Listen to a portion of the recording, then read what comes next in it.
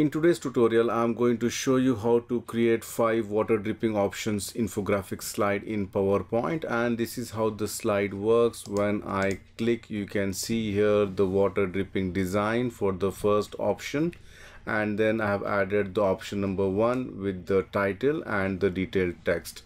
And on my next click, it will show me the water dripping design for the second option with some different color than the option number 2, the title and the detailed text. And on my next click, it will show me the option number 3, then the option number 4, and on my last click it will show me the option number 5. So you can see here I have just created this water dripping design, and if you want you can just make something like this also. Wherever you want you can place this water dripping design. So let's see how to do this in PowerPoint. Add a new slide and go to insert. I'm going to add 5 rectangles. For that, go to shapes, select the rectangle, draw the rectangle, maybe this much size, and later on we can increase or decrease the size. Shape outline, make it no outline, and I'm going to give some different color here. Again press Ctrl D. You can see here I'm just going to give some lighter color, then again Ctrl D, give some different color. Maybe I'm going to use this color, teal color. Press Ctrl D, and this would be some more, maybe I'm going to use maybe this color, and lastly Ctrl D and make sure that this is also aligned properly, and I'm going to give some kind of a blue color. So maybe this color also I'm going to use maybe the same color. So you can see here I have added 5 rectangles of different colors.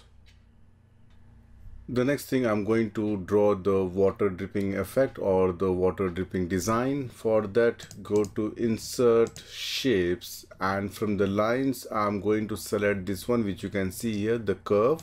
Select the curve, and from the first rectangle you can start from here and just give some, you can see here, some random clicks so that it should look that the water is dripping.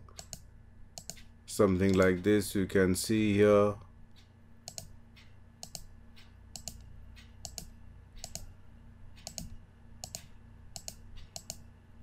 And then bring it on top, and then I'm just going to attach this one. You can see here I'm just going to attach this one. The moment I attach this one, that it turns blue. You can see here.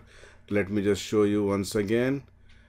When I bring the cursor closer to this one, otherwise what will happen here, if you don't do that one, it won't look good. So here you can see here, shape outline, make it no outline, and shape fill I'm going to give the same color here. So you can see here this water dripping effect. And if you want to do some changes, you can right mouse click, edit points, and you can just change something like this also, whichever way. For example, I want to be more curved at the bottom. Again, right mouse click, edit point. You can see here I can just make it something like this. You can see here I can move it something like this. I can make it now. So this is for the first one. Now I'm going to do the similar for second, third, and fourth, as well as fifth. So go to insert shapes. I'm going to select the curve again, and from here for the second option I'm going to start from here. Maybe I want to use some different shape. You can see here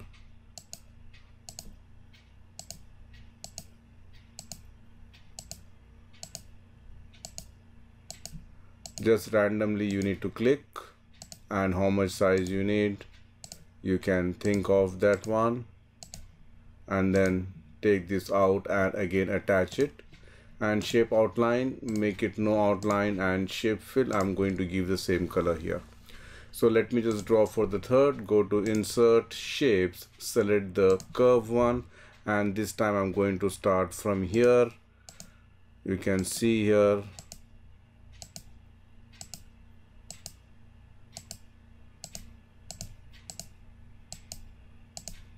like this I'm going to do it.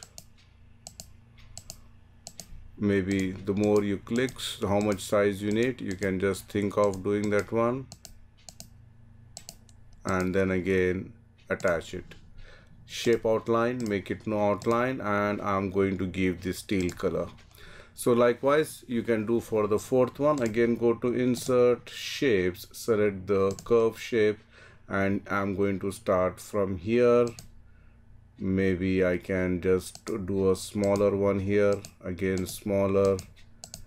Here it is blue, that's the reason you're not able to see it. Maybe we can change the color later, but anyway, let me just attach it. Shape outline, no outline, and shape fill, I'm going to give the same color. So you can see here, you can adjust it, you can increase it, whatever you want you can do with these shapes. So once the design is ready, what you can do is you can just select this one and hold the shift key, select this the dripping shape, Control G to group it. You can see here, then I'm going to select the second one and again select this, Control G, and then you can just say send this to back, you can see here, and then I'm going to select this and this. Again, first of all group it, and then again you can see here, you can send this to back, and then I'm going to select this, Control G, and again send this to back, and here the last one send to back. So you can see here it is now one group. Then it's time to add the text. Go to insert text box, I'm just going to say 01 here, make it the font as white. I'm going to give some shadow effect. Any font of your choice you can choose, and increase the size. You can see here, center align, and then you can add the detailed text here. If you want, you can add the title also, equals LOREM within bracket. This will give me some Latin text, and then again this also white. I'm going to choose the same font, reduce the size maybe to 10, you can see here. Then I'm just going to select this both, press Ctrl D to duplicate. This one I'm going to add one here, you can see here, Ctrl D. I'm going to add one here and reduce the size, you can see here, and I'm going to select this, Ctrl D, bring it here and give maybe a black color. This one I'm going to move it to the other side, and this one I'll bring it here, maybe right align, you can do it. So this will be 2, you can see here. I'm just going to add the option 2 here, so this will be 3, you can see here. And then one more I'm just going to copy, which is the fourth one. Maybe I'm going to copy this, Ctrl D to duplicate it, you can see here, this will be 4, and this is your text. So you can see here we have added this 5 options, so this would be the 5 one with a water or the paint dripping effect. And if you want, you can do a small animation also for this. So let me just add some quick animations to it. Go to the animations tab, enable the animation pane. I'm going to select the first rectangle along with this one, it is already grouped, and then I'm going to add animation. Go to more entrance effect, I'm going to select stretch, you can see here, click OK, and the effect options you can make it from top, so it comes something like this. And then I'm going to select the option number 1, I'm going to give a fly in effect options, save from left, and this should happen after previous. And then you can select this one. For this also you can give the same effect, add animation, go to more entrance effect, stretch, you can see here, okay, and stretch, just say from left, something like this, and this should happen with previous. So if I play, it comes something like this, you can see here. Now it's very easy for me using the animation painter, I can copy the animations to the other objects. So for this I'm going to select the first option, the the rectangle, then go to the animation painter, click on the second one. You can see here the animation copied to the second one, and then I'm going to select the option number animation painter, click on the second option number, and this one effects I'm going to make it from right. You can see here. Then I'm going to select this animation painter, and again from this, for this also I'm going to select from right. So it's pretty easy for me. I can just select this one, again animation painter, click for the third one, and then I'm going to select this animation, click on this, and then this, again I'm going to click on this. So likewise you can just do for the remaining. So let me just play how it looks. So it comes like this, you can see here, and then you can do the similar animation for the option 4 and 5.